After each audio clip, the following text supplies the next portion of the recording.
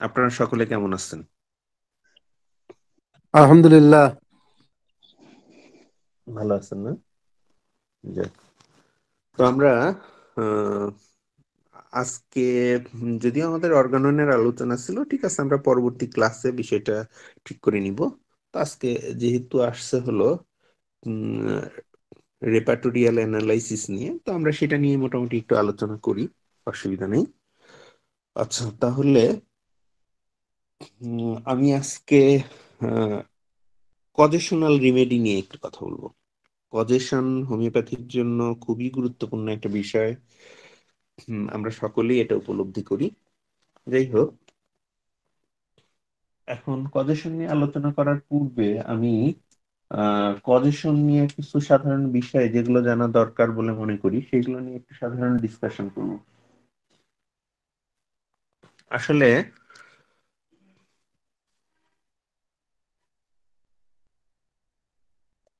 প্রত্যেকটা হুম, রোগের ক্ষেত্রে আসলে আমরা জানি যে লজিকের একটা কথা আছে যে কারণ ছাড়া কোনো কার্যই সংগঠিত হয় না, অর্থাৎ প্রত্যেকটা কারণের পেছনে সরি কাজের পেছনে পূর্ববর্তী একটা কারণ থাকে। তো সেই ক্ষেত্রে ডিজিজের পেছনেও একটা কারণ থাকে, বিভিন্ন কারণে অনেক সময় আমরা এই কারণগুলো উদ্ঘাটন করতে পারি, আবার অনেক সময় পারিও না। কোনো কোনো ক্ষেত্রে সম্ভব হয় না কারণটা সুনির্দিষ্টভাবে বের করা, তখন আমরা সিমটম গুলোর উপরে প্রাধান্য দেই, মোডালিটিস দেখি কখন বাড়ে কখন কমে, এইসব বিষয়গুলোর উপরে গুরুত্ব দিই। তো আমি আজকে কারণ ভিত্তিক প্রেসক্রিপশন নিয়ে বলবো আর কি, এবং এটা রেপার্টোরিয়াল অ্যানালাইসিস করব। যেমন আমরা কোনো একটা পেশেন্টের যখন কেস টেকিং করি, তখন কি করি, তখন ওই পেশেন্টের কাছ থেকে আমরা সিমটম সংগ্রহ করি। আমাদের হোমিওপ্যাথির ট্রিটমেন্টের এই হলো মূল উপাদানই হলো সিমটম বা লক্ষণ, যেখানে অন্যান্য প্যাথি বিশেষত এলোপ্যাথিতে যেটা করা হয় যে উম, রোগের প্যাথোলজিক্যাল অ্যানালাইসিস করা হয়, সেইখান থেকে একটা ডিসিশন নিয়ে উপযুক্ত ওষুধ অনেক ক্ষেত্রেই সিলেকশন করা হয়। অর্থাৎ এইখানে যেমন এলোপ্যাথিতে জীবাণুতত্ত্বের উপরে গুরুত্ব দেওয়া হয়, ওই বিষয়গুলো আমাদের হোমিওপ্যাথিতে না দিয়ে সিমটমের উপরে গুরুত্বটা খুব বেশি দেওয়া হয়। এখন একটা সিমটমের মধ্যে আমরা অনেকগুলো বিষয় পাই, অনেকগুলো উপাদান পাই, যেমন কজেশন অর্থাৎ আহ, কারণ, লোকেশন অ্যান্ড এক্সটেনশন, কোন জায়গাটাতে সমস্যাটা শুরু হয়েছে এবং ওই জায়গাটা থেকে কোথায় সম্প্রসারণ হচ্ছে, যেটাকে আমরা বলি লোকেশন এন্ড এক্সটেনশন। সেন্সেশন, ওই জায়গাটার অনুভূতিটা কেমন, এটা হলো সেন্সেশন। মোডালিটিস মিন্স কখন বাড়ছে সমস্যাটা, কখন কমছে, এটাও খুব গুরুত্বপূর্ণ। আর একটা হলো নেচার অর ক্যারেক্টারিস্টিক, অর্থাৎ প্রকৃতি এবং বা চরিত্র। আচ্ছা, আর একটা হলো কনকমিটেন্স, অর্থাৎ কোনো একটা সিমটম বা সমস্যার কথা সে বলল পেশেন্ট, সেইটার আনুষঙ্গিক আর কোনো সিমটম ওইটার সাথে উম, দেখা দিচ্ছে কিনা। যে সে মাথা ব্যথা হচ্ছে, এই সাথে নজিয়া হচ্ছে, বমির ভাব হচ্ছে, এইগুলোকে আমরা বলি কনকমিটেন্ট বা সহগামী লক্ষণ, অর্থাৎ কোনো একটা সিমটমের সাথে আর একটা সিমটম আসে। এই যে যতগুলো উপাদানের কথা বললাম, স্পেশালি 6টা উপাদানের কথা বলা হয়েছে, এই 6টা উপাদানের মধ্যে কজেশনের গুরুত্বটা অনেক বেশি। এবং অনেক সময় আমরা কজেশনটা যদি বের করতে পারি, এরকম হয় কিছু কিছু ক্ষেত্রে যে আমরা যদি দেখি যে কোনো এক্সাইটিং কজের ফলে সমস্যা হচ্ছে, কোনো উদ্দীপক কোনো একটা কারণ আছে, সেটার ফলে রোগী বারবার অসুস্থ হচ্ছে, কিন্তু রোগী হয়তো বুঝতে পারছে না। সেই ক্ষেত্রে তাকে যদি আমরা সেই কারণটা অপসারণ করতে বলি, সেই ক্ষেত্রে অনেক সময় কিন্তু তার ডিজিজটা ভালো হতে পারে। এরকম হলো যে একজন মানুষ হয়তো স্যাঁতসেঁতে একটা পরিবেশে বসবাসের ফলে তার হয়তো ঠান্ডাজনিত সমস্যা হচ্ছে, তাহলে তাকে সেই স্থানটা চেঞ্জ করতে হবে। একজন হয়তো অ্যাজমাতে ভুগছে, সে হয়তো জলে ভিজে তাকে কাজ করতে হয়। সে ফর এক্সাম্পল, হয়তো একজন আমরা ধরতে পারি যে কোনো একজন জেলে হয়তো অ্যাজমা জনিত বা শ্বাসকষ্ট জনিত কোনো একটা সমস্যা ফিল করছে। তো সেই ক্ষেত্রে তার এই ডিজিজটা কিন্তু কিউরেবল না, যদি না সে তার ওই যে অবস্থানটা চেঞ্জ করে। অর্থাৎ দেখা গেল যে সে এই যে জলে ভিজে তার সমস্যাটা হচ্ছে, তার সেই ক্ষেত্রে কি করতে হবে, জল থেকে তাকে দূরে থাকতে হবে। জলে ভিজলে আবার সমস্যাটা হবে। তার মানে তাকে আমরা কোনো একটা মেডিসিন দিয়ে স্থায়ীভাবে আরোগ্য করতে পারবো না, যদি না তার যে এই যে পরিবেশটা এটা সে চেঞ্জ করে। এই বিষয়গুলো কিন্তু হোমিওপ্যাথিতে এই না, শুধু অন্যান্য সকল প্যাথিতেই খুবই গুরুত্বপূর্ণ। অনেক সময় আছে যে এই বিষয়গুলো দূর করলে এমনিতেও রোগ ভালো হয়। যাই হোক, এই বিষয়গুলো কিন্তু আমাদের ভালোভাবে জানা দরকার। এখন আমরা যে কারণ ভিত্তিক বিষয় নিয়ে আলোচনা করতে যাচ্ছি, এখন কারণ কত প্রকার? সাধারণভাবে আমরা কারণকে দুইটা ভাগে ভাগ করতে পারি, অনেক ভাগেই ভাগ করা যায়। স্পেশালি একটা হলো আহ, মানসিক কারণ, আর একটা হলো শারীরিক কারণ। এখন মানসিক কারণের মধ্যে যেমন আমরা শোক বা মানসিক আঘাত, ভয় পাওয়া, আবেগজনিত কোনো একটা কারণ, এই থেকে যদি কোনো রোগ সৃষ্টি হয়, সেই রোগগুলোকে আমরা বলি উম, মানসিক কারণে সৃষ্ট রোগ। আবার মানসিক কারণগুলোকে আমরা বিভিন্ন ভাগে ভাগ করতে পারি, যেমন মানসিক উত্তেজক কারণ, মানসিক পরিপোষক কারণ, ঔষধের ব্যবহারজনিত মানসিক কারণ, মূলগত কারণ বা মায়াজমিটিক কারণ, এর ফলেও সৃষ্টি যে মানসিক সমস্যা, এগুলোকে আমরা বিভিন্ন ভাবে ভাগ ভাগ করতে পারি। যাই হোক, অন্তত আমরা যদি দুইটা বিষয় মনে রাখি, যে একটা হলো শারীরিক কারণ আর একটা হলো মানসিক কারণ, দুইটা ভাগেই ভাগ করতে পারি। শারীরিক কারণ বলতে শারীরিক যে কোনো হয়তো উম, আহ, উম, আঘাত লাগলো, বা অতিরিক্ত হয়তো পেশেন্ট গরমের মধ্যে স্টে করছে, উম, আহ, বা অতিরিক্ত ঠান্ডা পরিবেশে থাকার ফলে সে অসুস্থ হয়ে গেল, অতিরিক্ত খাবার খেয়ে অসুস্থ হয়ে পড়লো, অনিয়ন্ত্রিত লাইফ লিডের কারণে তার সমস্যাটা দেখা দিল। তো এর ফলে দেখা যায় যে শারীরিক যে কারণগুলো হয়, ডিজিজ গুলো তৈরি হয়, সেগুলোকে আমরা শারীরিক কারণ বলি। তবে একটা বিষয় যেটা, সেটা হচ্ছে যে যদিও কোনো একটা পেশেন্টের হয়তো এরকম হলো যে শারীরিক কোন একটা কারণেই সমস্যা হলো, সেটা যে শরীরের মধ্যেই সীমাবদ্ধ থাকবে এরকম না। এটা তার মানসিক প্রভাবও সৃষ্টি করতে পারে। আবার মানসিক কোন একটা ডিজিজে বা মানসিক কোন একটা কারণে রোগে আক্রান্ত হলো, তার ফলে তার দেহটাও কিন্তু প্রভাবিত হয়। কারণ কি, যে আমরা জানি যে শরীর এবং মন, এই দুইটা কিন্তু অবিচ্ছেদ্য অংশ। যে শরীর অসুস্থ হলে মনটাও ক্ষতিগ্রস্ত হয়, মনটাও অসুস্থ হয়। আবার মানসিক ভাবে একজন মানুষ অসুস্থ হয়ে গেলে তার প্রভাব শরীরের উপরেও পড়ে। অর্থাৎ একে অপরের সাথে অঙ্গাঙ্গি ভাবে জড়িত থাকে, অবিচ্ছেদ্য অংশ দুইটা। কাজেই সেই ক্ষেত্রে আমরা দেখি যে কারণটা হতে পারে শারীরিক কারণেও দেখা যাবে মানসিক একটা প্রভাব পড়তে পারে, আবার মানসিক কারণেও শারীরিক প্রভাব পড়তে পারে, বা অনেক ক্ষেত্রেই পড়ে। এই বিষয়গুলো কিন্তু আমরা দেখি।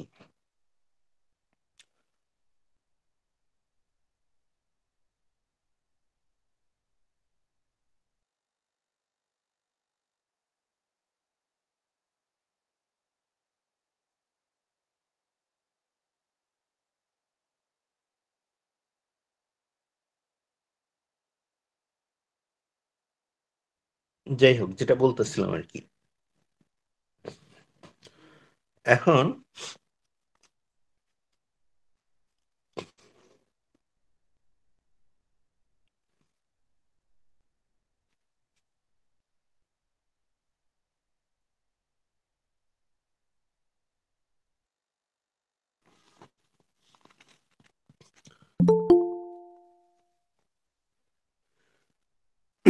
আচ্ছা, আমরা অনেক সময় দেখি যে অনেকের ক্ষেত্রে এরকম হয় যে মেন্টাল একটা শক পেল, মানসিক একটা আঘাত পেল, তারপর থেকে তার কোনো সমস্যা দেখা দিল। তো সেই ক্ষেত্রে আমরা, আচ্ছা আমি আমার স্ক্রিনটা একটু শেয়ার করি, যেহেতু আমরা রেপার্টরিতে যাব তাহলে সুবিধা হবে।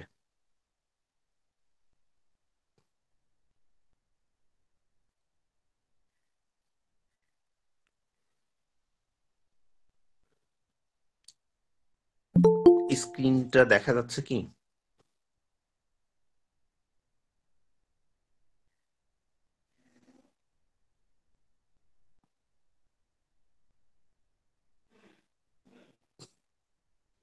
আমার জি স্যার, স্ক্রিনটা এখন কি দেখা যায়। দেখা এখন যাচ্ছে না? দেখা যায়। আচ্ছা, তাহলে এরকম হলো যে মানসিক কোনো একটা শক পেল, শক, মেন্টাল শক বলতে হঠাৎ করে মানসিক কোনো একটা আঘাত পেল, যেটা ন্যাচারালি দুর্ঘটনাজনিত কারণে হয়, নিকট আত্মীয়র কোনো একটা সমস্যার কারণে অনেক সময় অনেকে শক হয়, মেন্টাল শক পায়। তো সেই ক্ষেত্রে আমরা কোথায় যাব? আমরা তাহলে মাইন্ডের বিষয়, যেহেতু মাইন্ডে যাওয়ার পর এখন মাইন্ডে যে আমরা যাব এইলমেন্টস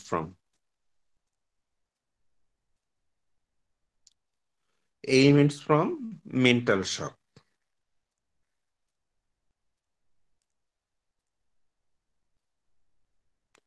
এই যে মেন্টাল শক ফ্রম,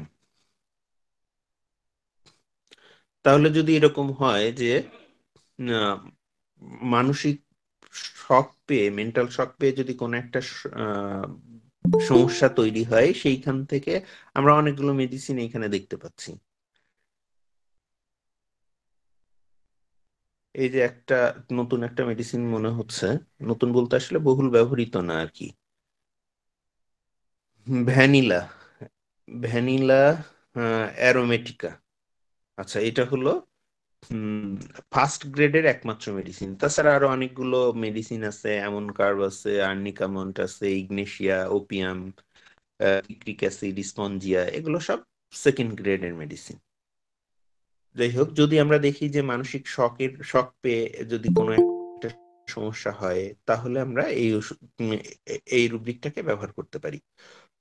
এর আগে আমার কাছে একজন পেশেন্ট আসছিলেন, তার হলো আহ, টাকা হারাই ফেলছে আর কি। টাকা হারাই ফেলছে বলতে চুরি হয়ে গেছে টাকা। তার ফলে উনি ভীষণভাবে অসুস্থ হয়ে পড়ছেন। তো সেই ক্ষেত্রেও কিন্তু আমাদের রুব্রিক আছে, যদি আমাদের পেশেন্ট এরকম মানুষ কি বলে, উম, অর্থ হারায় ফেলার ফলে, যদি টাকা হারাই ফেলছে, তার ফলে যদি তার উম, সমস্যা দেখা দেয়, তার মানসিক বা সাইকোলজিক্যাল যে প্রবলেম যদি ক্রিয়েট করে, সেই ক্ষেত্রেও কিন্তু আমরা দেখা গেছে যে আমি যার কথা বলছিলাম, তো উনি টাকা হারায় যাওয়ার ফলে ওনার আহ, মধ্যে প্রচন্ড অস্থিরতা দেখা দেয়, ওনার প্রেশারটা ইনক্রিজ করে, আরো নানাবিধ সমস্যা দেখা দেয়। যাই হোক, তো সেই ক্ষেত্রেও কিন্তু হোমিওপ্যাথিক ওষুধ খুব ভালো কাজ করে। তো এইলমেন্টস ফ্রম আমরা সেই ক্ষেত্রে যেতে পারি মানি লসিং,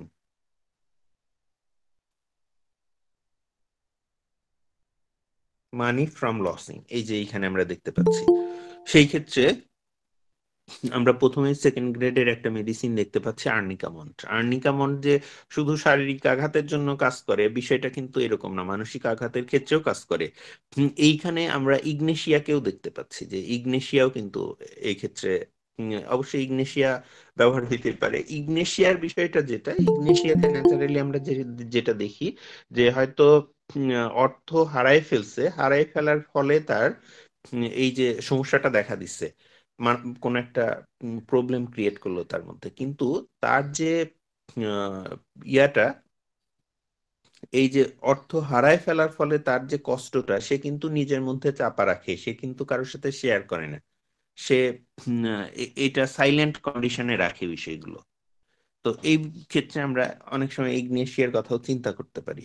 তো আরো অনেকগুলো মেডিসিন আছে, এটা একটু কম্পেয়ার করে আমরা ওইভাবে ব্যবহার করতে পারি।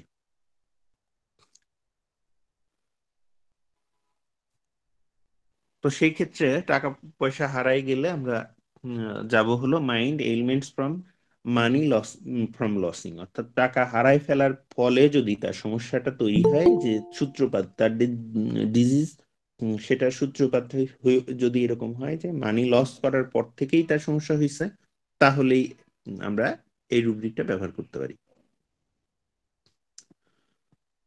হুম, আচ্ছা, যদি আমরা দেখি যে আহ,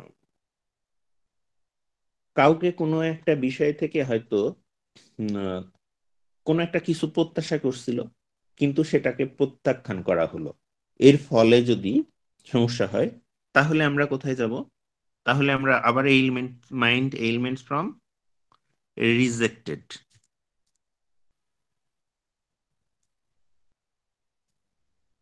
রিজেক্টেড ফ্রম বিং, অর্থাৎ প্রত্যাখ্যিত হওয়ার ফলে সমস্যা যদি তৈরি হয়, এই ক্ষেত্রে আমরা ফার্স্ট গ্রেডের একমাত্র মেডিসিন দেখতে পাচ্ছি, লাইকোপোডিয়া। প্রত্যাখ্যান কৃত হইলো কোনো একটা বিষয়। এটা বিভিন্ন ভাবে ঘটনাটা ঘটতে পারে। কেউ হয়তো কারো কাছে হয়তো কোনো কিছু নিবেদন করলো, কিন্তু সেটা প্রত্যাখ্যিত হলো। এর ফলে তার একটা সাইকোলজিক্যাল প্রভাব পড়ে যদি সমস্যা হয়, তাহলেও কিন্তু আমরা এটার কথা চিন্তা করতে পারি, এই রুব্রিকটা ব্যবহার করতে পারি সেই ক্ষেত্রে, যে mind element from rejected from being. আবার আমরা উম, অনেক সময় অনেকের ক্ষেত্রে দেখি যে সেক্সুয়াল ডিজায়ারটা সাপ্রেস করার পর তারপর থেকে তার সমস্যাটা দেখা দিল।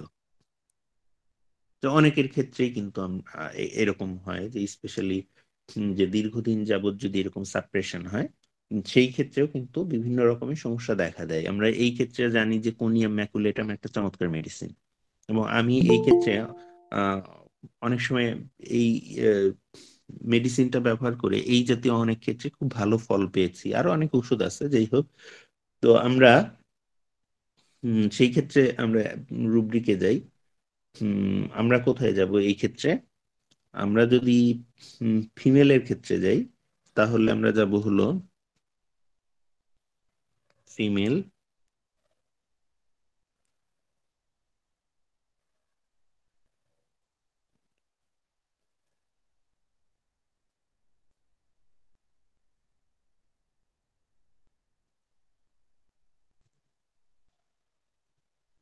Sexual desire suppressed, element from suppressed. এই যে এইখানে আমরা দেখতে পাচ্ছি তিনটা মেডিসিন। তার মধ্যে কিন্তু আমাদের কোনিয়াম হলো ফার্স্ট গ্রেডের একটা মেডিসিন। কোনিয়াম এই ক্ষেত্রে খুবই গুরুত্বপূর্ণ মেডিসিন। যে সেই ক্ষেত্রে আমরা রুব্রিকটা নিব যে female genitalia sexual desire suppressed elements from suppressed sexual desire. তো সেই ক্ষেত্রে কোনিয়াম একটা চমৎকার মেডিসিন।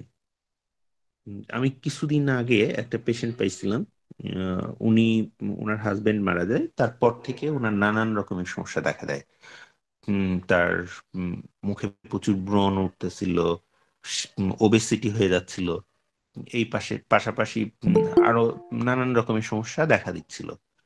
তো যাই হোক, ঘটনাক্রমে যেটা জানলাম তার যে এই যে এই ক্ষেত্রে আসলে আমাদের কোনিয়াম ম্যাকুলাম দিয়ে আসলে স্থায়ীভাবে কিউর করা, এটা আমি পেশেন্টকে বললাম যে এটা হয়তো আমার ঔষধে একটা রিলিফ আসতে পারে, কিন্তু স্থায়ীভাবে উপশম দেওয়া অনেক ক্ষেত্রেই সম্ভব হয় না।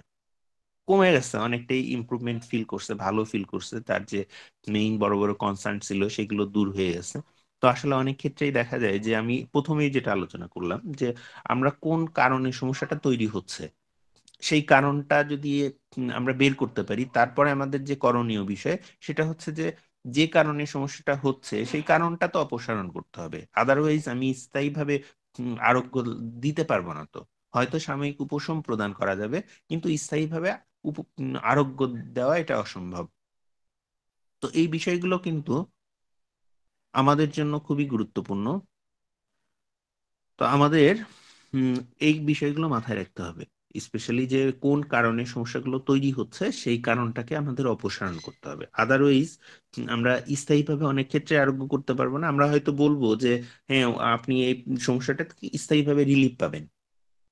তাহলে বাস্তবিক পক্ষে যখন পেশেন্ট স্থায়ীভাবে ওই সমস্যাগুলো থেকে রিলিফ পাবে না, তখন কিন্তু একজন হয়তো মদ্যপান করে রেগুলারলি, তার ফলে তার শারীরিক বিভিন্ন রকমের সমস্যা তৈরি হচ্ছে। তো সেটা হয়তো আমি সিমটম অনুযায়ী নাক্স ভূমিকা যদি আসে দিলাম, ব্যবহার করলাম, তাতে হয়তো উপশম হবে। স্থায়ীভাবে যদি তাকে আমি রিলিফ দিতে চাই, স্থায়ীভাবে আরোগ্য লাভ করাইতে চাই, তাহলে সেই ক্ষেত্রে আমাকে তার ওই যে নিয়ম বেঁধে দিতে হবে যে আপনি যে মদ্যপান করেন এটা অবশ্যই বাদ দিতে হবে, আদারওয়াইজ স্থায়ীভাবে আপনি আরোগ্য আশা করতে পারবেন না। এই বিষয়গুলো কিন্তু খুবই গুরুত্বপূর্ণ, যে আমরা খুব অনেক সময় কিছু কিছু ক্ষেত্রে হয় কি, যে রোগী বুঝতেই পারে না যে তার কি মানে কোন উদ্দীপক কারণে তার সমস্যাটা তৈরি হচ্ছে। যেমন কিছুদিন বলতে বেশ কিছুদিন আগের কথাই, যে আমার কাছে একটা পেশেন্ট আসে, সম্পর্কে রিলেটিভ, যেই হোক। তো ওনার সমস্যা হচ্ছে যে রেকটামে স্যাঁতসেঁতে একটা কন্ডিশন থাকে, মশ্চার থাকে। আমরা যদি রেকটামে যে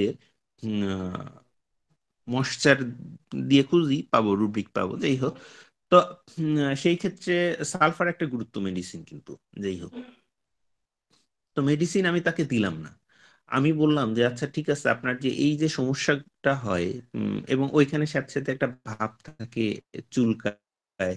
তখন আমি বললাম যে আচ্ছা, আপনি যখন টয়লেটে যান তারপরে কি কোনো টিস্যু বা কোনো কিছু ব্যবহার করেন, না সঙ্গে সঙ্গে চলে আসেন? তো বললেন যে না, আমি এগুলো তো ওইভাবে ইয়া করি না। তো আমি বললাম যে এখন থেকে আপনি একটা কাজ করবেন, টয়লেট শেষে টিস্যুটা ব্যবহার করে দেখেন, আশা করি তাতে ঠিক হয়ে যাবে।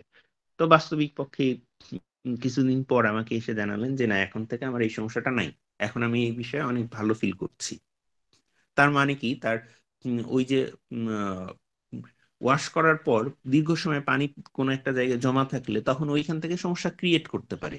যারা অনেক সময় ভেজা কাপড় চোপড় পরে থাকে, অনেক সময় এই ক্ষেত্রে দাউদ হওয়ার সম্ভাবনা থাকে। গায়ে দীর্ঘ সময় ভেজা কাপড় পরে থাকলে বা ভেজা স্যাঁতসেঁতে কন্ডিশনে যদি থাকা যায়, সেই ক্ষেত্রে ছত্রাক বা ফাঙ্গাস জনিত সমস্যা কিন্তু ক্রিয়েট করে। কাজে এই বিষয়গুলো আমাদের খুবই সতর্ক থাকা দরকার। এবং হ্যানিম্যান স্যার কিন্তু খুব গুরুত্ব দিচ্ছেন এই বিষয়গুলোর উপরে, যে প্রত্যেকটা পেশেন্টের কিন্তু এই বিষয়গুলো সম্পর্কে খুব ভালো জ্ঞান রাখা দরকার, প্রত্যেকটা ফিজিশিয়ানের, যে আমরা এই সব বিষয়গুলো থেকে পেশেন্টদেরকে যতটুকু পারি দূরে থাকার পরামর্শ দিব। তাছাড়া আমরা তো স্থায়ীভাবে তাদেরকে আরোগ্য আহ, প্রদান করতে সক্ষম হব না। পেশেন্টকে যখন আমরা জোর দিয়ে বলবো, তখন কিন্তু সে বুঝবে যে না, সে অনিয়ম করতেছে, বিধায় তার রোগটা সারছে না। অনেকে আছে যে অ্যাজমাটিক প্রবলেম নিয়ে আসেন আমাদের কাছে ট্রিটমেন্টের জন্য, পাশাপাশি দেখা যাচ্ছে যে সে ধূমপান করতেছে, এই ধূমপানটা সে ছাড়তে যাচ্ছে না। তাহলে এই পেশেন্টগুলোকে স্থায়ীভাবে আরোগ্য প্রদান করা অনেক ক্ষেত্রেই সম্ভব হয় না। কাজে এই ব্যাপারগুলোতে আমাদের স্ট্রং ভাবে নিষেধ নিষেধ করতে হবে যে এই বিষয়গুলো থেকে আপনি দূরে থাকবেন, এগুলো করলে আপনার রোগটা আমরা সারাইতে পারবো না। আপনি টাকা পয়সা খরচ করে ঔষধ খাবেন, কিন্তু আপনার স্থায়ীভাবে রোগটা ভালো হবে না। কাজেই এইগুলো আপনি অ্যাভয়েড করে চলেন, এড়াই চলেন। যেমন আমি একটা উদাহরণের কথা বলতে পারি, যে আমাদের হ্যানিম্যান স্যারও কিন্তু এই যে বিষয়গুলো, অনেক সময় উত্তেজক কিছু কারণের ফলে সমস্যা উম, হয়, সেই ক্ষেত্রে উনি কিন্তু খুব স্ট্রংলি নিষেধ করছেন যে এই বিষয়গুলো থেকে আপনাকে দূরে থাকতে হবে। যেমন ফর এক্সাম্পল, উনি ক্রনিক ডিজিজ যে একটা বিষয় উল্লেখ করছেন, যে ফর এক্সাম্পল এরকম হলো যে overloading the stomach, this may be রিমেডিড by hunger. উদাহরণ হিসেবে উনি বলছেন যে by only taking little thin soup instead of the mill and a little coffee. যদি এরকম হয় যে কোনো একটা পেশেন্ট অতিরিক্ত খাবার খেয়ে ফেলছে, এখন এই অতিরিক্ত খাবার খেয়ে ফেলার কারণে তার সমস্যা দেখা দিচ্ছে, হয়তো পেটের সমস্যা হইতে পারে, মাথা ব্যথা হইতে পারে, যে কোনো সমস্যা হইছে। আচ্ছা, এখন এই অতিরিক্ত খাবার গ্রহণের ফলে তার যে সমস্যাটা হলো, এই সমস্যার জন্য উনি বলছেন যে এটার জন্য কি করতে হবে, ট্রিটমেন্ট হলো তার না খেয়ে থাকা। হয়তো আপনি দুপুরে প্রচুর খেয়ে ফেলছেন, দাওয়াত খেয়ে ফেলছেন, অতিরিক্ত খেয়ে পেট টেট একেবারে ওভারলোড করে ফেলছেন। এখন সমস্যা হচ্ছে, এই সময় হয়তো বিভিন্ন জন বিভিন্ন ওষুধের পরামর্শ দিবেন।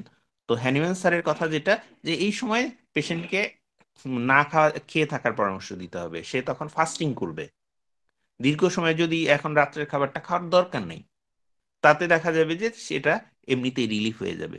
বা যদি দেখা যায় যে খেতেই হয়, তাহলে সে পেশেন্ট কি করতে পারে, যে taking a little thin soup, পাতলা পরিমাণ অল্প করে স্যুপ খেতে পারে, যে অল্প পরিমাণ পাতলা স্যুপ সে খেলো, এই সাথে হালকা পরিমাণ কফিও খেতে পারে। তার জন্য ওষুধ দরকার নেই। তো অর্থাৎ বিষয়টা হলো যে আমরা কারণটা যদি উদ্ঘাটন করতে পারি, যে এই কারণে ওভারলোড হয়ে গেছে স্টমাক। এখন আমি, আমার কাছে আসছে হয়তো, আমি হয়তো তাকে অতিরিক্ত খাবার গ্রহণের ফলে আমি তাকে চিন্তা করলাম যে একটু নাটস দিই। আচ্ছা, কিন্তু তাকে আমি নিষেধ করলাম না যে আপনি যে আহ, এই যে অতিরিক্ত খাবার গ্রহণের ফলে আপনার সমস্যা হয়েছে, এখন আপনাকে যে একটু ফাস্টিং এ যেতে হবে, এই পরামর্শটা আমি তাকে দিলাম না। উনি দেখা গেল যে অতিরিক্ত খাবার খেয়ে সমস্যা হয়েছে, আবার দেখা যাচ্ছে পরবর্তীতে পরবর্তী বেলার যে খাবারটা সেটাও পূর্ণ আহার করলেন। তাহলে কি হবে, যে সে কিন্তু জটিলতায় ভুগবে। তার সমস্যাটা রিলিফ হতে চাইবে না। এই যে পরামর্শ উপদেশ, সেগুলো কিন্তু আমাদের হ্যানিম্যান স্যার আমাদের দিয়ে গেছেন। গুরুত্বপূর্ণ বিষয়, ছোটখাটো বিষয়, সিম্পল বিষয়, কিন্তু এগুলোর যে গুরুত্ব এগুলো অনেক বেশি। কাজে এই বিষয়গুলো কিন্তু আমাদের খুব গুরুত্ব সহকারে দেখতে হয়। আদারওয়াইজ অনেক সময় দেখা যায় যে উপযুক্ত ট্রিটমেন্ট আমরা দিচ্ছি, অনেক ক্ষেত্রে আমরা ফল পাই না। কাজে আমার কাছে মনে হয় যে এই জন্য যে আমাদের কি কারণে রোগগুলো তৈরি হচ্ছে, এই কারণগুলো আমাদের জানা আমাদের জন্য খুবই আহ, গুরুত্বপূর্ণ। যে আমরা যদি কারণটা উদ্ঘাটন করতে পারি, তাহলে অনেক ক্ষেত্রেই দেখবো যে আমাদের রোগীদেরকে স্থায়ীভাবে আমরা আরোগ্য প্রদান করতে সক্ষম হচ্ছি। আদারওয়াইজ দেখা যাবে যে অনেক সময় এরকম হবে যে আমার মনে হচ্ছে যে আমি তো ঠিকই ইয়া করতেছি, উপযুক্ত ট্রিটমেন্টই দিচ্ছি, কিন্তু আমার পেশেন্টের তো কোনো ইমপ্রুভমেন্ট আসছে না। কাজেই আমাদের এই ক্ষেত্রে এই বিষয়গুলো খুব গুরুত্ব সহকারে বিবেচনা করতে হবে।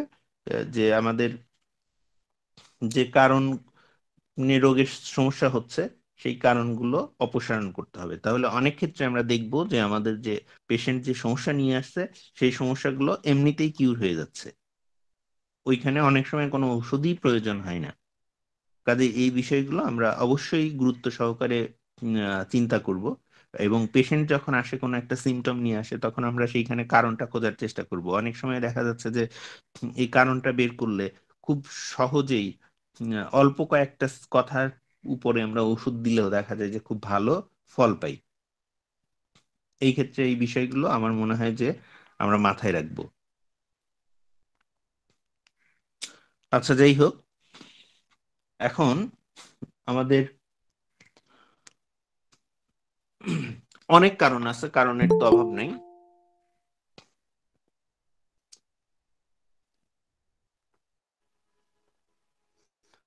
এরকম হয় অনেক সময়, কিছু কিছু রোগী কমপ্লেইন করে যে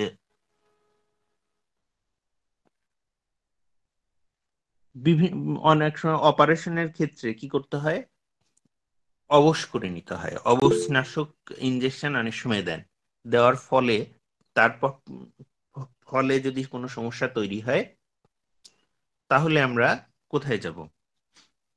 অ্যানেস্থেশিয়া, অপারেশন করার সময় অ্যানেস্থেশিয়া করা হলো, অবশ করে নেওয়া হলো জায়গাটা।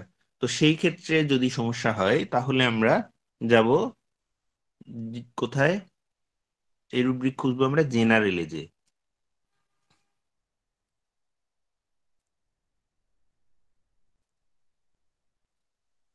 General anaesthesia.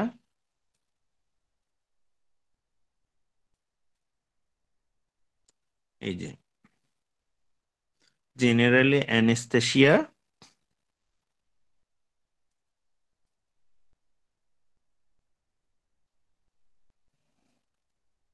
কি ব্যাপার,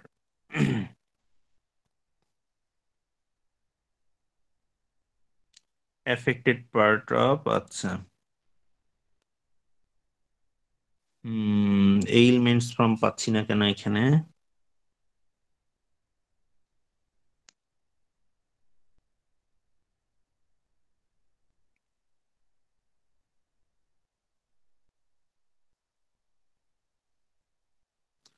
যাই হোক, এইখানে আমরা অ্যানেস্থেশিয়া পর্যন্তই পাচ্ছি, জেনারেল অ্যানেস্থেশিয়া। তো আমরা যদি সফটওয়্যারের মধ্যে যাই, ইয়েতে সম্ভবত আমরা রবিন মার্ফিতে গেলে সম্ভবত পাবো। যাই হোক, এটা রুব্রিক আছে যে অ্যানেস্থেশিয়া এইলমেন্টস ফ্রম। তো সেই ক্ষেত্রে দুইটা ঔষধ খুবই গুরুত্বপূর্ণ। সেটা হলো উম, সম্ভবত হলো একটিয়া স্পাইকেটা, আর একটা সম্ভবত ফসফরাস। যাই হোক, যদি অ্যানেস্থেশিয়া করার পর যদি সমস্যা হয়, তো সেই ক্ষেত্রে আমরা এই রুব্রিকটা নিতে পারি যে জেনারেলস অ্যানেস্থেশিয়া এইলমেন্টস ফ্রম। এইখানে আমি পেলাম না। যাই হোক, একটা রেপার্টরিতে অনেক সময় পাওয়া যায় না।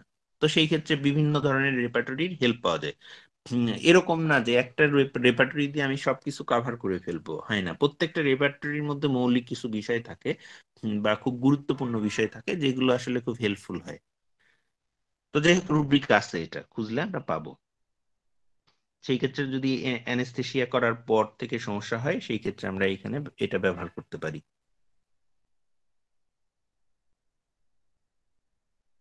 আচ্ছা, এরকম যদি হয় যে অনেক সময় আমরা দেখি যে দুর্ঘটনা বশত সে হয়তো, স্পেশালি বাসে ভ্রমণ করার ক্ষেত্রে অনেকেরই কি হয়, উম, আহ, ওই যে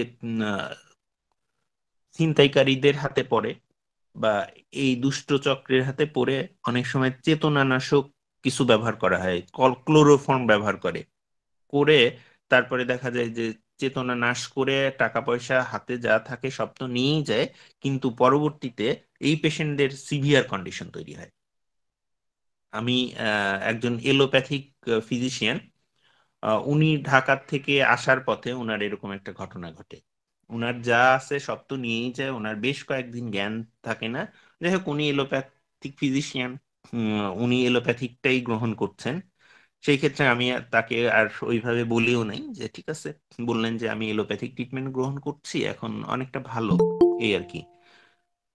দীর্ঘদিন ট্রিটমেন্ট নিচ্ছেন আর কি। তার সমস্যাটা সিভিয়ার সমস্যা হয়েছিল, এরকম অবস্থা যে রোগীটা হয়তো বাঁচবেই না, এরকম সিভিয়ার কন্ডিশনে চলে গেছিল, মানে হসপিটালে দীর্ঘদিন অ্যাডমিট ছিলেন।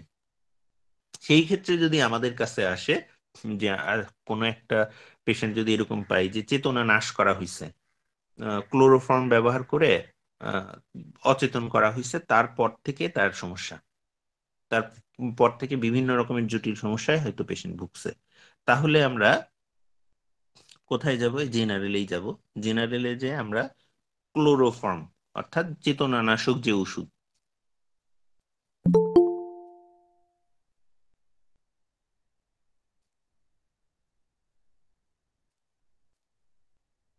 Chloroform এইলমেন্টস form. আচ্ছা, এইখানে আমরা দেখতে পাচ্ছি, এইখানে তিনটা মেডিসিনের মধ্যে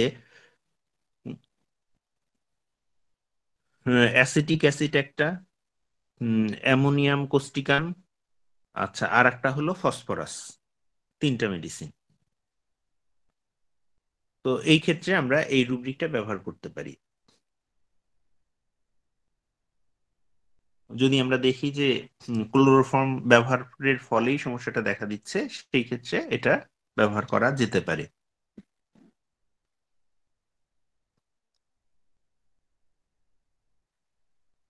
এরকম যদি হয় যে কোনো একটা পেশেন্ট হয়তো হুম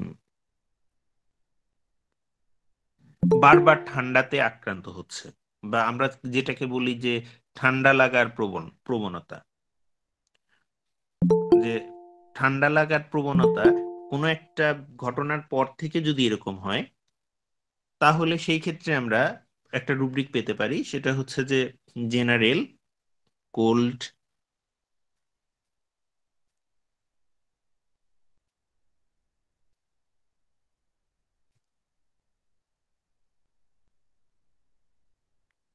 কোল্ড টেকে tendency elements from.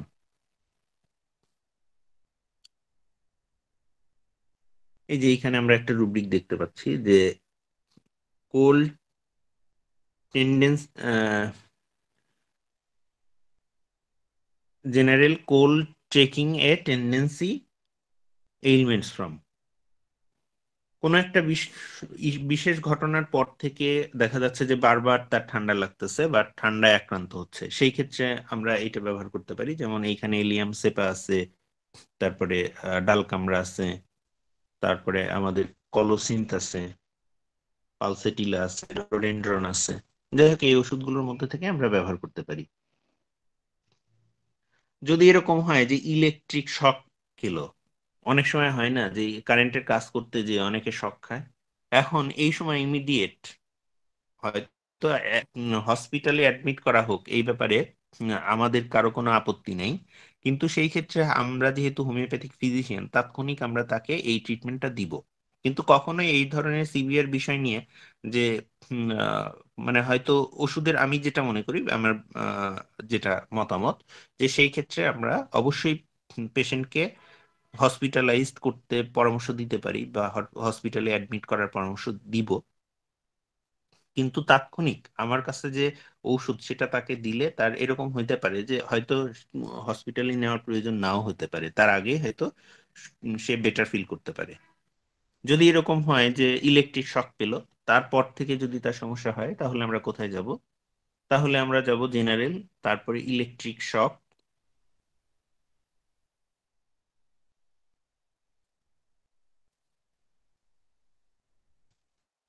Electric shock এইলমেন্ট from. এইখানে আমরা মরফিনাম, এটা একটা ঔষধ, আর একটা ফসফরাস, আর একটা ঔষধ আছে, সম্ভবত এটা হলো ইলেকট্রিসিটি নামে একটা ওষুধ আছে। এটাও একটা ভালো ওষুধ, যাই হোক। তো এই ক্ষেত্রে আমরা এই রুব্রিকটা ব্যবহার করতে পারি। ইলেকট্রিসিটাস স্যার, এটার নাম হচ্ছে ইলেকট্রিসিটাস। জি জি জি। তো এই ক্ষেত্রে আমরা এই রুব্রিকটা ব্যবহার করতে পারি যে ইলেকট্রিক শক এলিমেন্ট ফ্রম, যে রোগীর সমস্যাটা হয়েছে ইলেকট্রিক শক পাওয়ার পর থেকে, সেই ক্ষেত্রে আমরা এটা ব্যবহার করতে পারি। কেউ হয়তো মদ্যপানের অভ্যাস, অ্যালকোহলিক যে ড্রিঙ্ক বা সরাসরি অ্যালকোহল পান করার অভ্যাস, তার ফলে তার সমস্যা দেখা দিল, এখন আমাদের কাছে আসলে, এখন আমরা এটা কোথায় খুঁজবো? যে মদ্যপানের ফলে তার সমস্যাটা দেখা দিচ্ছে, এখন খুঁজবো কোথায়? কোথায় পাবো এটা? জেনারেলে যে ফুড অ্যান্ড ড্রিঙ্কস এ যাব। জেনারেল যেহেতু এটা খাবার হিসেবে খাইছে, তারপরেই তার সমস্যা দেখা দিচ্ছে, general, food and drinks, food and drinks, alcoholic drinks,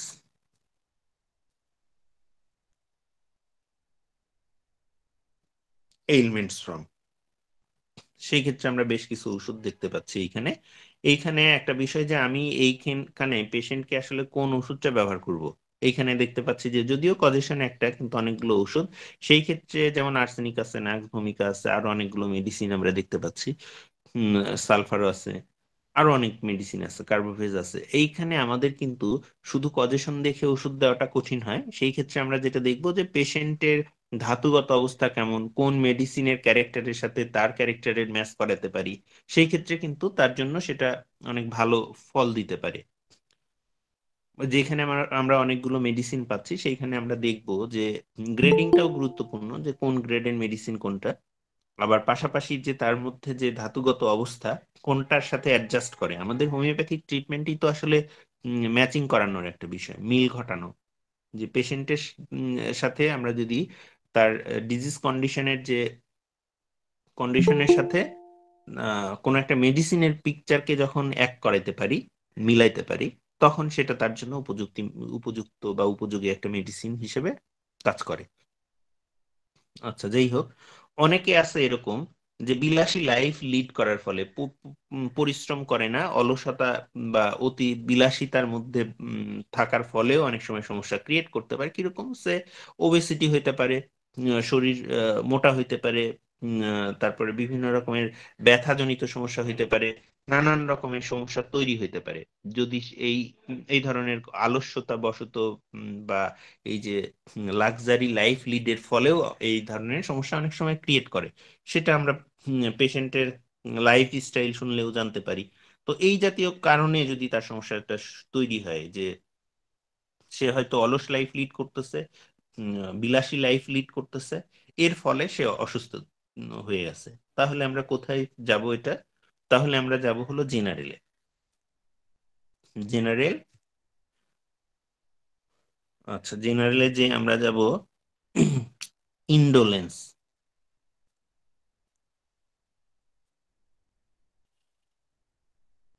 indolence and, এই যে একটা রুব্রিক আমরা পেলাম, general, indolence and luxury elements from, অর্থাৎ অলস লাইফ লিড করার ফলে এবং বিলাসী লাইফ লিড করার ফলে যে উম, হয়তো এই যে কায়িক পরিশ্রম, যেটা শারীরিক পরিশ্রম করে না, দিন রাত হয়তো শুয়ে বসে কাটাচ্ছে, অলস লাইফ লিড করতেছে, এর ফলে যদি সমস্যা দেখা দেয়, এর ফলে হয়তো সে মোটা হয়ে যাচ্ছে, এর ফলে তার শরীরে পেইন হচ্ছে, আহ, বিভিন্ন সংযোগ স্থলে বা মাসল পেইন হতে পারে, বা এনি কাইন্ড অফ সমস্যা অনেক সময় ক্রিয়েট করতে পারে। আসলে আমরা সুস্থ স্বাভাবিক জীবনযাপনের জন্য আমাদের কিন্তু এই যে এক্সারসাইজ বা কায়িক পরিশ্রম এগুলো গুরুত্বপূর্ণ।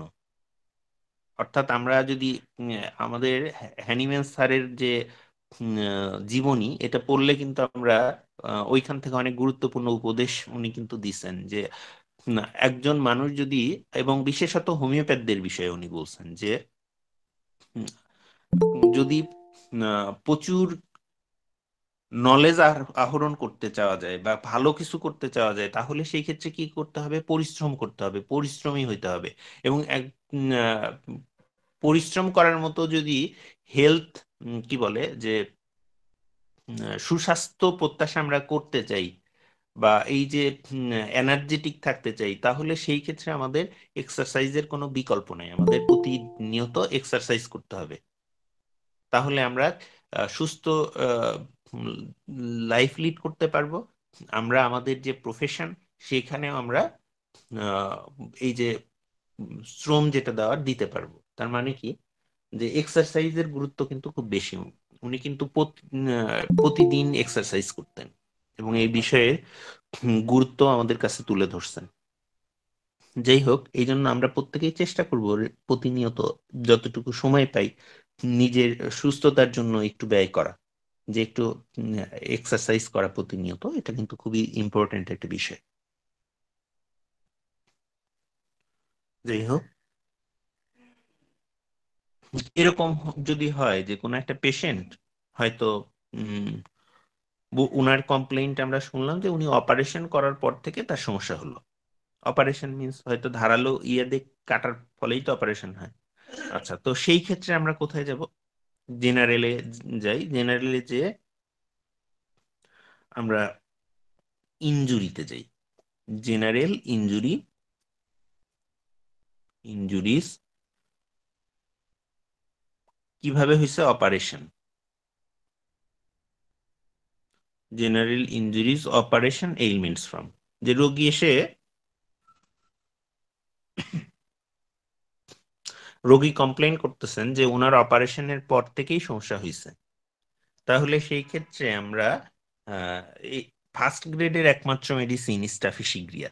আরো অনেক মেডিসিন আছে এই ক্ষেত্রে আমরা দেখতে পাচ্ছি, যেমন অ্যাকোনাইট আছে, আর্নিকা আছে, বেলেডোনা আছে, বেলিস্পিরেনিস আছে, ব্রায়োনিয়া আছে, ক্যালেন্ডুলা আছে, কলোসিন্থ আছে, হাইপেরিকাম আছে। এটা ক্ষেত্র বিশেষে আসতে পারে। তো আমরা সচরাচর দেখা যায় যে সবাই স্টাফিসি ক্রিয়াটা ব্যবহার করি এবং এতে অনেকে অনেক সময় ভালো ফল পাওয়া যায়। তো সেই ক্ষেত্রে অ্যাকোনাইট কোথায় আসতে পারে? অ্যাকোনাইট যদি আমরা দেখি যে ঘটনাটা ঘটছে এরকম যে অপারেশন করার ফলেই সমস্যাটা হয়েছে, কিন্তু তার মধ্যে প্রচন্ড অস্থিরতা দেখা দিচ্ছে, মৃত্যু ভয় তৈরি হয়েছে, সেই ক্ষেত্রে অ্যাকোনাইট ব্যবহার করতে পারি। আমি অ্যাকোনাইটের আমার একটা রোগীর বিষয়ে বলি, যে আমার কাছে কেসটা মোটামুটি আহ মনের মধ্যে গেঁথে আছে আর কি। এক পেশেন্ট আমার কাছে আসলো, ওনার এক্সট্রা দাঁত লাগানো ছিল। এই এক্সট্রা দাঁতটা উনি খাবার খেতে যে হঠাৎ করে ওই দাঁতটা খুলে গলায় যে আটকে গেছে। এটা আমার চেম্বারের পাশেই। তাহলে পরি মানে অবস্থাটা কি দাঁড়াতে পারে?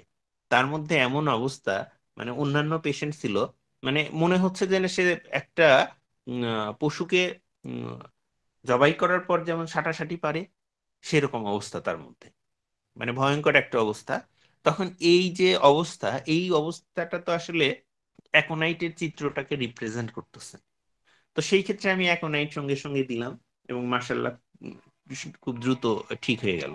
যেসব আমরা জানি যে অ্যাকোনাইটের যে ইয়াটা কালবৈশাখী ঝড়ের মতো আক্রমণ করে, বেলেডোনার ক্ষেত্রে আমরা দেখি যে সাডেন অ্যাটাক করে, এবং এই জাতীয় মেডিসিন গুলোর ক্রিয়াও কিন্তু হঠাৎ করে খুব দ্রুত কাজ করে, এত ফাস্ট করে অবাক হইতে হয়। যে মেডিসিন গুলো গভীর ক্রিয়াশীল সেগুলো দেখা যায় যে খুব ধীরে ধীরে কাজ করে, কিন্তু যেগুলো দেখা যায় অনেক সময় অ্যাকোনাইট, বেলেডোনা এগুলো কিন্তু দেখা যায় যে তাৎক্ষণিক কাজ করে এবং সময় খুব বেশি নেয় না। আমরা ওষুধ দিলাম, দেওয়ার পর সে হয়তো জ্বরের জন্য যদি অ্যাপ্লাই করি, যে দেখা যাচ্ছে যে সিমটম অনুযায়ী জ্বরেও যদি আসে, সেই ক্ষেত্রে দেখি যে জ্বরটা খুব দ্রুত রিকভারি করতেছে, চলে যাচ্ছে। কিন্তু অনেক সময় হয়তো ব্রায়োনিয়া, জেলসিমিয়াম, এগুলো আমরা জানি যে ধীর গতি সম্পন্ন। এই রোগগুলো আসেও ধীরে, উম, ধীরে ধীরে রোগগুলোর আগমন ঘটে, আবার যাওয়ার সময় ধীরে ধীরে এরা যায়। কিন্তু আমরা দেখি যে অ্যাকোনাইট বেলেডোনার ক্ষেত্রে রোগগুলো যেমন হঠাৎ করে আহ, আবির্ভাব ঘটে, আবার যাওয়ার সময় কিন্তু যখন যায় হঠাৎ করে ওষুধ দেওয়ার সাথে সাথেই খুব দ্রুত রেসপন্স করে। এই বিষয়গুলো কিন্তু আমরা দেখি। যাই হোক, এই ক্ষেত্রে ক্ষেত্র বিশেষে কিন্তু আবার যেমন এই যে হাইপেরিকাম, হাইপেরিকামও কিন্তু গুরুত্বপূর্ণ একটা মেডিসিন। যদি এরকম হয় নার্ভ আক্রান্ত হয়, সেই ক্ষেত্রে কিন্তু দেখা যায় যে এটা খুব ভালো মেডিসিন। এবং পাশাপাশি এখানে গরম অ্যাপ্লিকেশন যদি দেওয়া যায় তাহলে রোগী বেটার ফিল করে। এরকম কিছু পার্থক্য নির্ণয় করে দেন আমরা এগুলো ব্যবহার করি। যে আবার আর্নিকা মন্টও কিন্তু এখানে ভালো একটা মেডিসিন। অনেক সময় আর্নিকাও ব্যবহার হয়। আর্নিকার যে সিমটমটা স্পেশালি দেখা যায় যে প্রেসারে রোগী কষ্ট ফিল করে বা একটু মোশন করতে কষ্ট ফিল করে, চাপে বৃদ্ধি হয়। আবার ব্রায়োনিয়াতে আমরা দেখি যে চাপে উপশম ফিল করে। এই জাতীয় বিষয়গুলো যেমন বেলেডোনার ক্ষেত্রে আবার দেখি যে বেলেডোনাতে যেটা হয় যে সেটা রেডনেস ভাব থাকে, জায়গাটা গরম থাকে। এই বিষয়গুলো আমরা যদি দেখি, দ্যাটস মিন আসলে আমাদের সিমটমের সাথে ম্যাচ করাবো যে কোন মেডিসিনের সাথে এটাকে অ্যাডজাস্ট করে, কোনটাকে রিপ্রেজেন্ট করে। সেই ক্ষেত্রে আমরা সেই মেডিসিনটা অ্যাপ্লাই করব।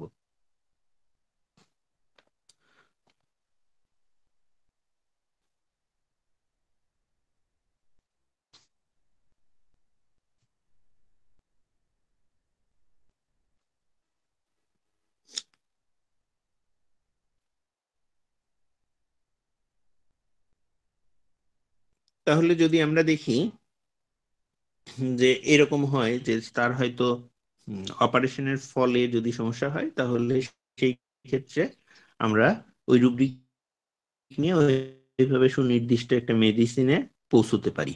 আচ্ছা, যদি এরকম হয় যে হয়তো উম, অনেক সময় যেমন গতকাল আমি একটা পেশেন্ট পেলাম, তার যে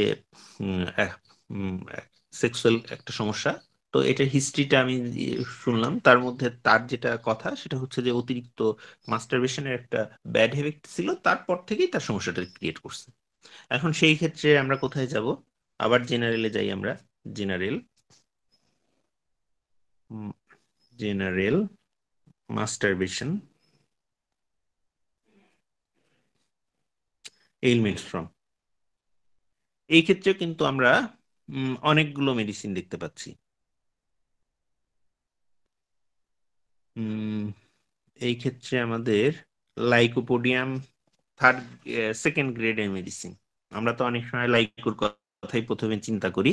সেই ক্ষেত্রে কিন্তু অনেকগুলো মেডিসিন আমরা দেখতে পাচ্ছি। ক্যালকেরিয়া কার্ভ, চায়না, কোকুলাস, তারপরে কোনিয়াম, জেলসিনিয়াম, নেট্রামফস। তো এই জাতীয় অনেকগুলো মেডিসিনই কিন্তু আমরা পাচ্ছি এই ক্ষেত্রে। তো এই ক্ষেত্রে আমরা ব্যবহার করব যে পেশেন্টের অন্যান্য আনুষঙ্গিক যে সিমটম, সেই সিমটম গুলো কোনটাকে রিপ্রেজেন্ট করতেছে তার উপর ডিপেন্ড করে আমরা মেডিসিনটা আসলে স্পেশালি পেশেন্টের জন্য সিলেক্ট করব।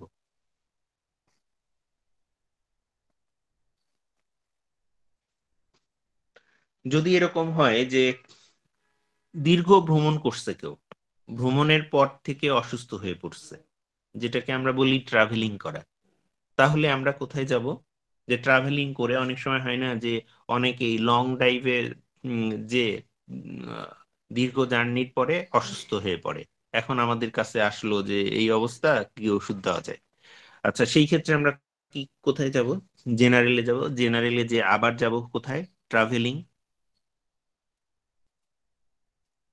General travelling এইলমেন্টস from. এখানে আছে নোজিয়া উইদাউট। আচ্ছা, দরকার নেই, আমরা এটাতেই আগে দেখি। তো সেই ক্ষেত্রে এই যে নোজিয়া উইদাউট এর যদি, তাহলে কেলিফস, যে কোনো বমির ভাব নাই। নোজিয়া মিন্স বমি বমি ভাব, বমি বমি না হয়।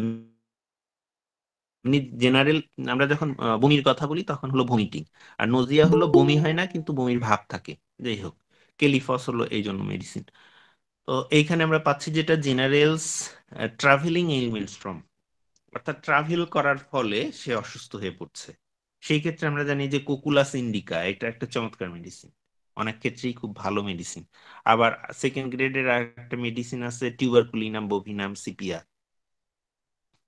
তো ট্রাভেলিং এর ফলে যদি অসুস্থতা দেখা দেয় সেই ক্ষেত্রে আমরা আহ, এই মেডিসিন গুলোর কথা চিন্তা করতে পারি। তবে স্পেশালি দেখা যায় কোকুলাস ইন্ডিকাতে অনেক ক্ষেত্রেই চমৎকার ফল পাওয়া যায়। যদি এরকম হয় যে কেউ হয়তো এখন শীতের সময় হয়তো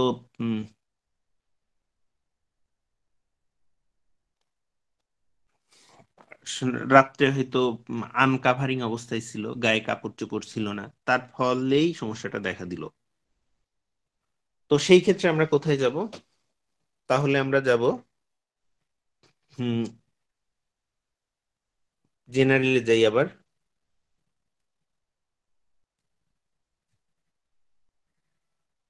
আবার এ জেনারেল আনকাভারিং এইলমেন্টস ফ্রম, এইখানে আমরা ক্যালমিয়া, ল্যাটিফ্লোরা, আর একটা পেলাম হলো স্যাঙ্গুইনেরিয়া। আচ্ছা, এই দুইটা মেডিসিন আমরা এই ক্ষেত্রে পেলাম। আচ্ছা, আবার যদি দেখা যায় আনকাভারিং এমএল, সেক্ষেত্রে আরো অনেকগুলো মেডিসিন আছে। যাই হোক, এইলমেন্টস ফ্রম যদি হয় সেই ক্ষেত্রে আমরা দুইটা মেডিসিন পেলাম।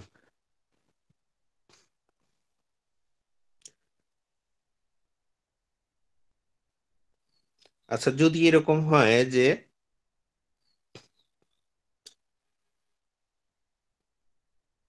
হাঁটার ফলে সমস্যাটা ক্রিয়েট করছে, অতিরিক্ত হাঁটছে, হাঁটার ফলে তার সমস্যা, এই ক্ষেত্রে হাঁটার হাঁটাই যদি রোগের কারণ হয় তাহলে আমরা কোথায় যাব? General walking, walking এইলমেন্টস from walking, এই ক্ষেত্রে সেলেনিয়াম হলো একমাত্র মেডিসিন।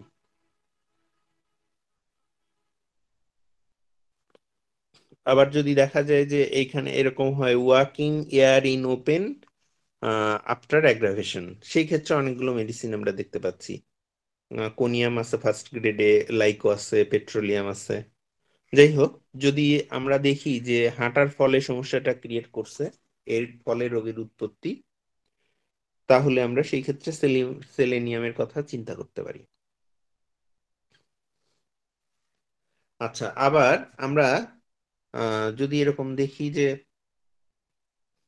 অতিরিক্ত ব্লাড নির্গত হয়েছে, তার ফলে সমস্যাটা ক্রিয়েট করছে, অতিরিক্ত রক্তপাত জনিত কারণে সমস্যা হলো, এই জন্য আমরা আমরা জানি যে সাইনা একটা গুরুত্বপূর্ণ মেডিসিন। যাই হোক, আমরা যদি উম, এই ক্ষেত্রে কোথায় খুঁজবো? জেনারেলে, জেনারেল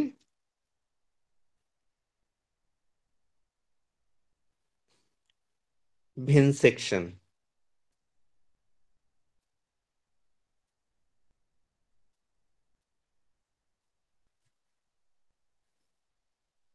ভেনসেকশন এইলমেন্টস ফ্রম, এই ক্ষেত্রে আমরা দেখতে পাচ্ছি যে সেকেন্ড গ্রেডের একমাত্র মেডিসিন হলো চায়না। অতিরিক্ত রক্তপাত হয়ে গেছে, তার ফলে ব্লিডিং হচ্ছে, খুব ভালো মেডিসিন এটা। যে কোনো ক্ষেত্রে দেখা যায় যে উম, আহ, খুব ভালো কাজ করে। আমি অনেক সময়, এর আগে একজন এলোপ্যাথিক ফিজিশিয়ান আসছে, ওনার পাইলসের সমস্যা, পাইল থেকে ব্লিডিং হচ্ছে, কোনোভাবেই ব্লিডিং বন্ধ হচ্ছে না। উনি অনেক ওষুধ অ্যাপ্লাই করছেন, কিন্তু দেখা যাচ্ছে যে ওষুধ খেলে কিছুটা ইয়া ফিল হয় তাৎক্ষণিক, কিন্তু তার যখন আবার টয়লেটের চাপ হচ্ছে, তখন সে আবার যাচ্ছে, যে আবার একটু চাপ পড়লে আবার ব্লিডিং হচ্ছে। এইভাবে 15-16 দিন যাবত একটানা ব্লিডিং হচ্ছে, কোনোভাবেই উপশম ফিল করছে করছে না, মানে কমতেছে না, টেনশনে পড়ে আছে।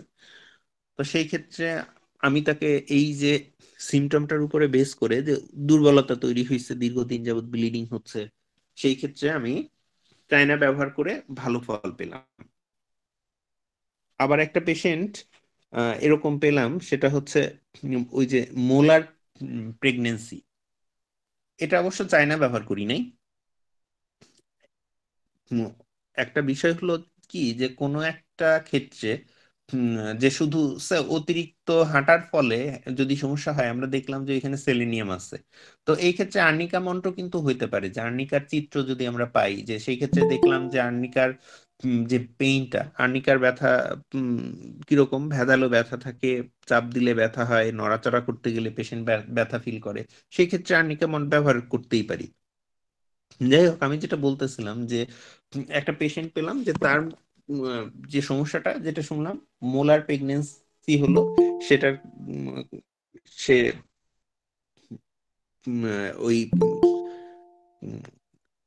হসপিটালে যে সমস্যাটার থেকে ইয়া হয় আর কি, রিলিফ পায়। ওটা ওয়াশ করে, ওয়াশ করার পর থেকে তার ব্লিডিং হয়। ব্লিডিং হওয়ার ফলে সে অত্যন্ত দুর্বল হয়ে পড়ছে, দুর্বল হয়ে এরকম কন্ডিশন, তার সমস্ত শরীর বরফ শীতল হয়ে গেছে। অপরদিকে দেখা যাচ্ছে যে উম, আহ, ঘেমে যাচ্ছে ঠান্ডা ঘাম। এটা তো কোন মেডিসিনকে রিপ্রেজেন্ট করে? উইকনেস দেখা দিচ্ছে, প্রচুর দুর্বল হয়ে গেছে। দুর্বল হয়ে তার এরকম হয়েছে, শরীর ঠান্ডা হয়ে আসতেছে। ঘাম যেটা দেখা দিচ্ছে, ঘামও ঠান্ডা। অপরদিকে রোগী দেখা যাচ্ছে যে বাতাস প্রত্যাশা করছে কিছুটা। সমস্ত শরীর, স্পেশালি দেখা যায় যে শরীরেরটা ঢেকে রাখে কিন্তু মাথার দিকটা খোলা রাখে। এটা কার্বোভেজের সিমটমটাকে রিপ্রেজেন্ট করে। কার্বোভেজ অ্যাপ্লাই করার ফলে চমৎকার একটা ফল পাওয়া গেল, যেখানে মানে এতটাই কনসার্ন ছিল যে রোগীর অবস্থা, আসলে এটা তো একটা সিভিয়ার কন্ডিশন। এই সমস্ত বিষয়ে যে কোনো সময় দুর্ঘটনা ঘটার একটা ভয় থাকে। এই জাতীয় কেসগুলো সাবধানতার সাথে হ্যান্ডেলিং করতে না পারলে নানাই ভালো। যাই হোক, তো এরকম কারণ ঘটিত অনেক মেডিসিন আমরা কিন্তু পাই, যেগুলো গুরুত্বপূর্ণ। আচ্ছা, যদি এরকম হয় যে কেউ, আচ্ছা, স্ক্রিনটা দেখা যাচ্ছে না, স্ক্রিন বন্ধ হয়ে গেছে। স্যার স্ক্রিন দেখা যাচ্ছে না। দেখা যাচ্ছে না? ও, দেখা যাচ্ছে স্যার এখন। ও আচ্ছা, তাইলে হয়তো আপনার ওইখানে ঝামেলা হইতে পারে। যাই হোক, আচ্ছা, যদি এরকম হয় যে কেউ হয়তো এরকম হলো যে ভেজা একটা বিছানায় হয়তো সে শুয়েছিল, ভেজা বিছানায় শুয়ে থাকার পর থেকে তার সমস্যাটা শুরু হয়েছে, তো সেই ক্ষেত্রে আমরা কোথায় যাব? অনেক সময় এরকম হয় না যে ছোট বাচ্চাদের আহ হয়তো বিছানায় রাখছে, সে প্রস্রাব করে ফেলছে, বাচ্চাটা হয়তো প্রস্রাবের পরই শুয়েছিল, এইখান থেকে সমস্যা হয়েছে। বা ওই অন্য কোনো জায়গায় এমনিতেও ভেজা থাকতে পারে, যে কেউ হয়তো ওই ভেজা বিছানায় ওইভাবে শুয়ে থেকে তার সমস্যাটা শুরু হয়েছে। এটা হলো কজেশন, এটাই হলো কারণ। এখন আমরা কোথায় খুঁজবো? আবার জেনারেলে যাই। আচ্ছা, জেনারেলে যে যেহেতু শারীরিক কারণে সমস্যাটার সৃষ্টি, তাহলে আমরা জেনারেলে যাব, সেই ক্ষেত্রে খুঁজবো। আর মানসিক কজেশন হলে মাইন্ডে যাব, যে তারপরে আমরা খুঁজবো। আচ্ছা, তাহলে আমরা যাব জেনারেল, জেনারেলে যে ওয়েটে যাব, জেনারেল ওয়েট গেটিং, এই যে এইখানে শিটস এইলমেন্টস ফ্রম ওয়েট, এই ক্ষেত্রে রাস্টক্স একমাত্র medicine. General wait getting shits এইলমেন্টস from, একমাত্র মেডিসিন হলো রাস্টক্স। শীট বলতে হলো কি, এই যে বিছানার চাদর কে আমরা অনেক সময় শীত বলি। তো এ- এরকম হলো যে বিছানাটা ভেজা আছে, তার ফলেই তার সমস্যাটার সূত্রপাত হলো, তাহলে আমরা এই রুব্রিকটা ব্যবহার করব, generals wait getting shits এইলমেন্টস from wait, একমাত্র মেডিসিন রাস্টক্স। আমরা সবাই জানি যে এটা তে ভালো ফল পাওয়া যায়।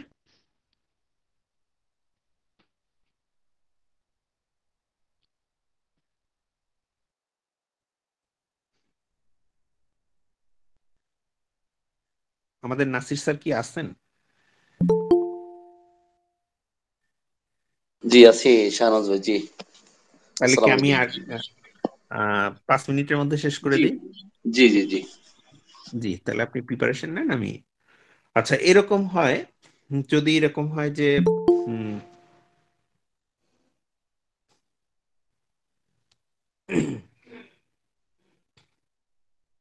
আমরা একটা রুব্রিকে গেলাম, সেটা হচ্ছে যে ডিসঅ্যাপয়েন্টমেন্ট, অর্থাৎ প্রত্যাখ্যিত হওয়ার ফলে সমস্যা।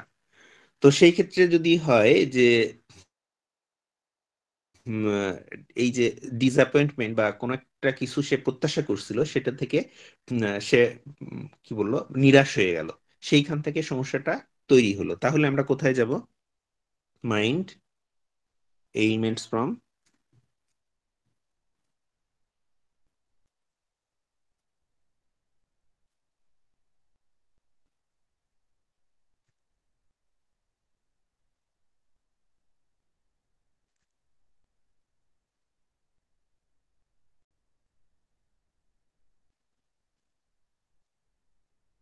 ডিসঅ্যাপয়েন্টমেন্ট। এইখানে দুইটা বিষয় আছে, একটা হলো নিউ আর একটা হলো ওল্ড। যদি নতুন হয় সেই ক্ষেত্রে নিউ। একমাত্র ফার্স্ট গ্রেডের মেডিসিন সেটা হলো ইগনেশিয়া। আর আরেকটা যেটা মেডিসিন একমাত্র ওল্ড এর ক্ষেত্রে, নেট্রামিউর। খুবই গুরুত্বপূর্ণ রুব্রিক, এবং এটা আসলে অনেক সময় খুব effective. ailments from disappointment new, ailments from disappointment old। অর্থাৎ নিউ যদি হয়, নতুন হয়, সেই ক্ষেত্রে আমরা চিন্তা করতে পারি হলো ইগনেশিয়ার ক্ষেত্রে, ইগনেশিয়াকে। আবার যদি সেটা পুরনো হয়, অনেক দিনের হয়, সেই ক্ষেত্রে আমরা আহ নিট্রামিউরের কথা চিন্তা করতে পারি। তো আমি উম, আমার আলোচনা আর দীর্ঘায়িত না করি। উম, তাহলে আমি এ পর্যায়ে এখানেই সমাপ্তি ঘোষণা করছি আমার আলোচনার। এবং এখন আমাদের রেপার্টোরিয়াল অ্যানালাইসিসে বাকি সময়টাতে আলোচনা করবেন আমাদের শ্রদ্ধেয় সভাপতি, হোমিওপ্যাথিক ডক্টরস পয়েন্ট কেন্দ্রীয় committee, doctor Nasir Uddin sir. জি, সবাই ভালো থাকবেন, সুস্থ থাকবেন, আল্লাহ হাফেজ। অসংখ্য ধন্যবাদ আমাদের ডক্টর শাহনওয়াজ খান স্যারকে, যিনার আলোচনা বরাবরের মতোই অত্যন্ত চমৎকার, তথ্যবহুল, যে আলোচনা শুনে আমরা সবসময় তৃপ্তি পাই। তো এই পর্যায়ে আমাদের আলোচনা নিয়ে আসছেন হোমিওপ্যাথি ডক্টরস পয়েন্টের প্রতিষ্ঠাতা, পরিচালক, সভাপতি আমাদের